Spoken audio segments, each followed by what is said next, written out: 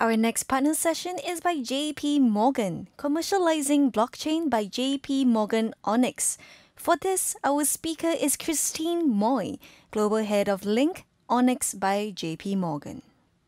Hi, I'm Christine Moy, Global Head of the Liink Network, an offering from the newly created business division Onyx by JP Morgan. I'm honored to be here presenting at the Singapore FinTech Festival. Singapore has a very special place in my heart. I had the good fortune of being able to visit in person for the festival last year, right before the COVID-19 crisis hit. I hope everyone is doing well in these unprecedented times. Today, I want to share with you some of the key business applications that we are building with blockchain so that you can have a better understanding of why we think this technology has the potential to be transformational and why we are investing significant resources in making it real. JP Morgan has been working in blockchain technology for over 5 years. We were one of the first entrants to the enterprise blockchain space. And like many other financial institutions, we were enthralled by this technology's potential to transform the traditional financial system. Like others, we were carried away and along with the Gartner's hype cycle, first experiencing the peak of inflated expectations. That was when it seemed like every day was marked by a new press release about some cool new blockchain project somewhere in the world. And then more recently, working through the trough of disillusionment, which has just been characterized by a whole lot of work.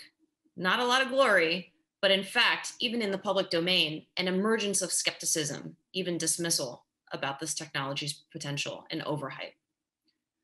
For those of us who were here to start this blockchain revolution and build the future of money, it was like a bucket of cold water on our heads when we found ourselves up early in the morning and late at night, just circling an endless analysis to filter out just the right use case that had commercial potential, market feasibility, especially when we were in countless rounds of meetings describing again and again what we were trying to do in order to get the relevant approvals, and in daily tech coordination and Scrum meetings, driving the technology forward, industrializing it, building all the very important critical pieces, but just not so sexy trappings of identity and access management, entitlements, resiliency, and reporting. I don't think any of us who joined the blockchain revolution ever expected that the success or failure of our attempts to build the new future of money was going to hinge on an endless number of PowerPoints and project trackers and JIRAs. But we persisted and endured. And at this juncture, are now just starting to see the fruits of our labor as we are driving more solutions to production and getting more track record under our belt. As quiet and mundane as the past couple years has seemed, day by day and with each milestone achieved, we have begun to see the future of money that we had long hoped for. The complete picture is not clear, but key pieces of that puzzle have been coming into focus, and we are getting excited about the possibilities. Not that same naive excitement as a few years ago when it seemed like blockchain could solve any problem, make your coffee included. No, we hope people don't believe that anymore. But we have a new type of excitement with a more mature point of view that the technology that we're working with can enable new and unique capabilities that do not exist in the traditional financial system today. And we can confidently say now that we have the expertise to build solutions that address real-world pain points for financial institutions and corporates at a global scale. As I mentioned, the big picture of the future of money is not clear at all, but we do have a few clues on what it might look like.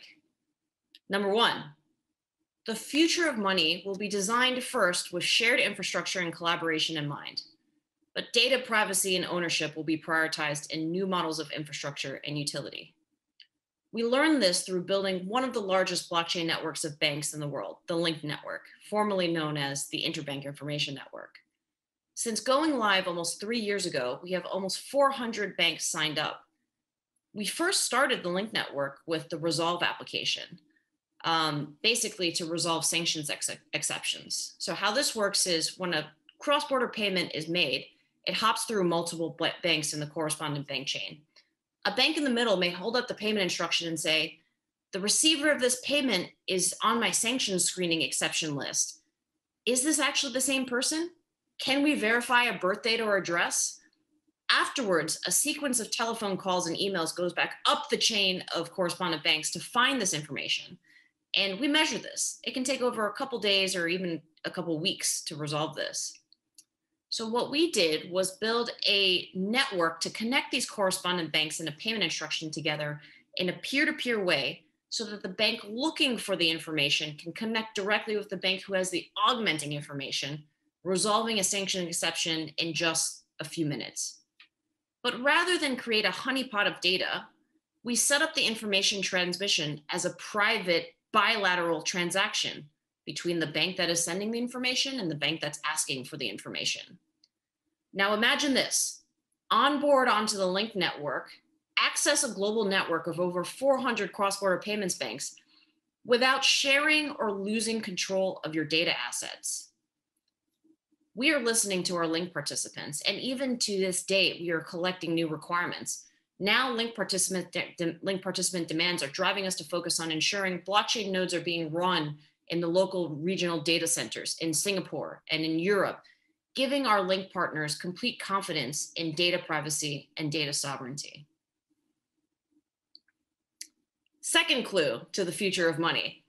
Contrary to existing business models where a key central actor, like a bank, tech company, or fintech company, captures the most commercial benefit from the market, in the future of money that we're seeing, applications will be designed with incentive alignment in mind and a deliberate and scalable implementation of revenue sharing.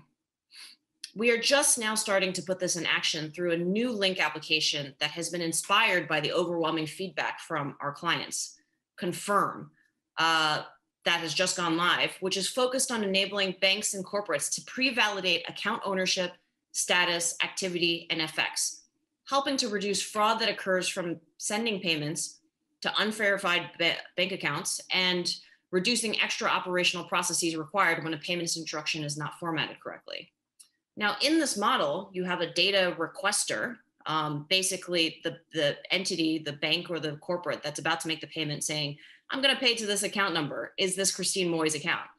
And on the other side, you have a selection of banks that can be a data responder. And typically it'll be the bank that actually owns the account that can respond and say, yes, I see this bank account. It's actually my account. And yes, I can confirm it's Christine Moy's account. You can have confidence making this payment. Now, in this model that we've developed, the data requester who's making the inquiry will actually pay a fee into the system. But the data responder, the bank that actually says, like, this is the account that I recognize and I can confirm the account owner, gets a direct cut of that fee paid by the data requester.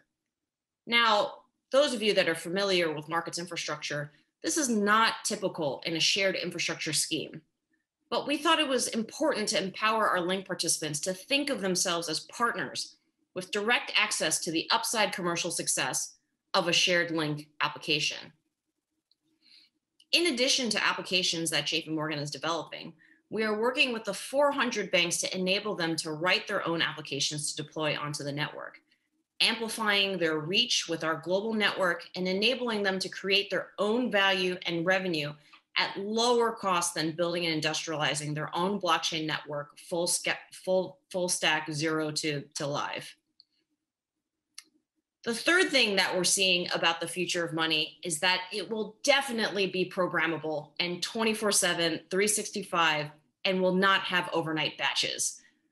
Following the Liink network, our major program of work is focused on building out JP Morgan coin and clearing networks.